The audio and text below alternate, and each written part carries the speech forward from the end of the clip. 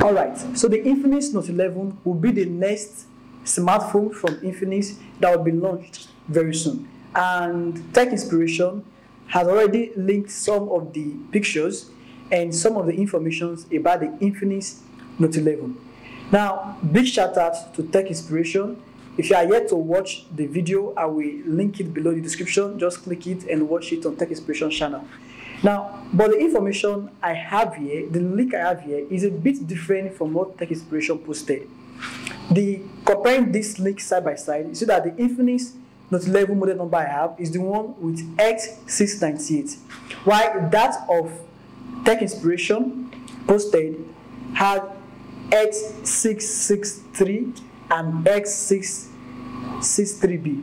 So are there differences between these two? Is it that I'm correct and Tech Inspiration is wrong? Not likely. You know, the two links are correct, but it shows it is coming from different dimensions.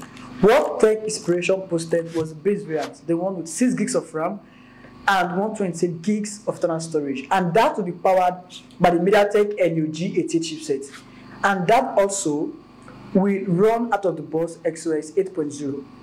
which is real. That is real. You've seen the live images, it is real. However, the one I have will be the high-end variant of the Infinix Note 11. That will come with 8 gigs of RAM and 128 gigs of internal storage. And the chipset that will power the Infinix Note 11 variant I have is different from the one that Tech Inspiration posted, which is the X663 and X663B.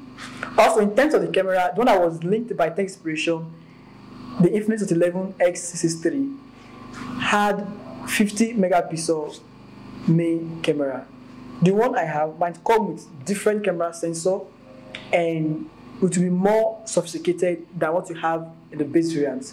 So the chipset definitely is different. That means in terms of performance, the one I have, the Infinix Note 11 X698, will be a better performer than the base variant of the 6 GB RAM.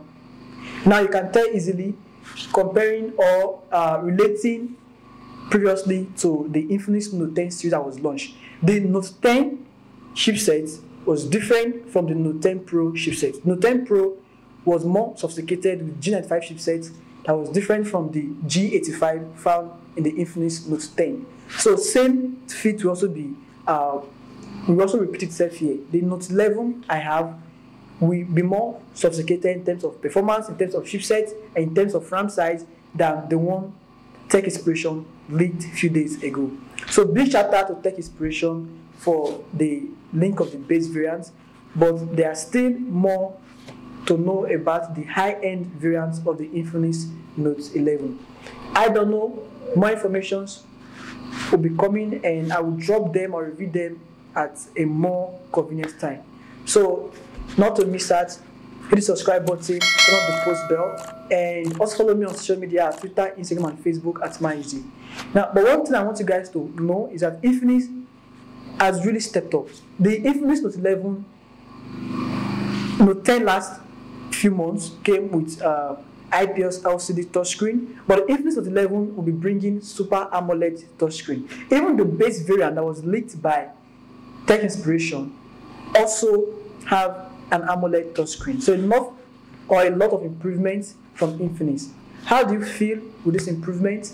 With 8 gigs of RAM and good software SOS 8.0 that is built somehow in the likeness of Android 12. There's really so much to talk about, and over time I'll be revealing them on this channel. Alright, I'd love to know your opinion in the comment section, knowing that there's 2 or 3 variants of the Infinix Note 11 that will be coming in a few months' time. Let me know what you think. It's MyG here, thanks for watching, and I'll see you around in my next one.